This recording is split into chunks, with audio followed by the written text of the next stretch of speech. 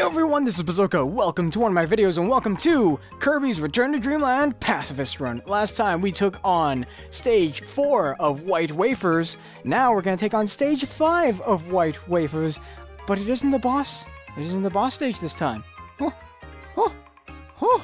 Anyway, so let's get right into it. I did practice it, of course. And it is a bit easier. And I'm going to just do this. Come on now. Cooperate a little bit with me, Chili.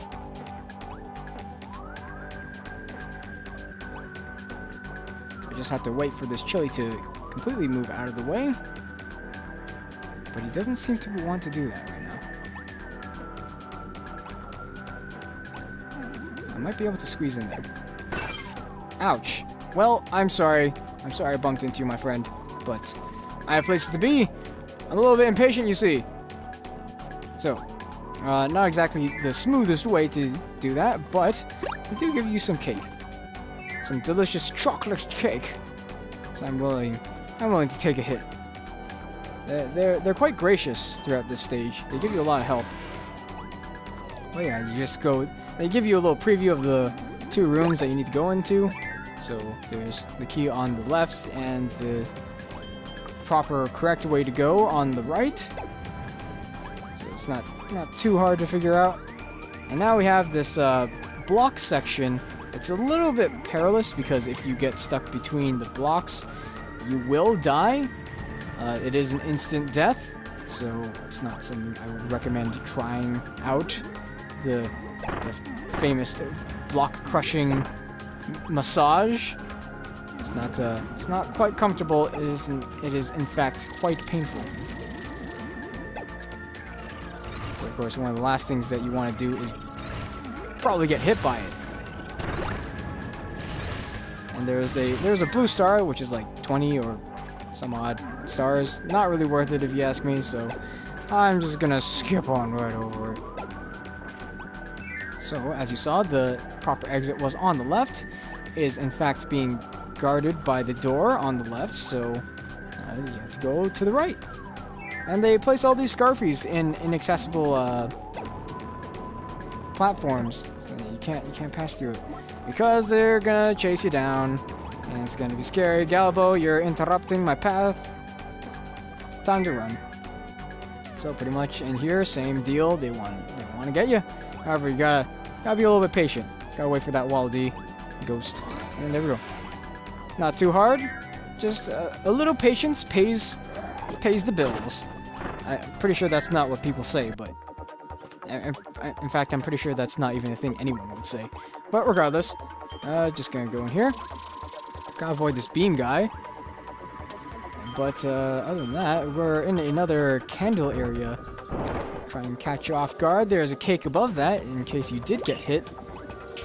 But if you do plan to just speed run through this, they do give you a general idea, but that's actually not what I want to do. I actually want to do this because it is technically fire, so it will allow you to open up this hidden door. Now, obviously, of course, it should be obvious as to what they want you to do. They want you to get the ice ability, freeze this enemy, kick him over there, because there's a switch over there, as you can see, and that will open up this this energy gear. But unfortunately, that means I have to kill 2 enemies, and that's definitely not something I want to do. So yeah, let's just move on. Yeah.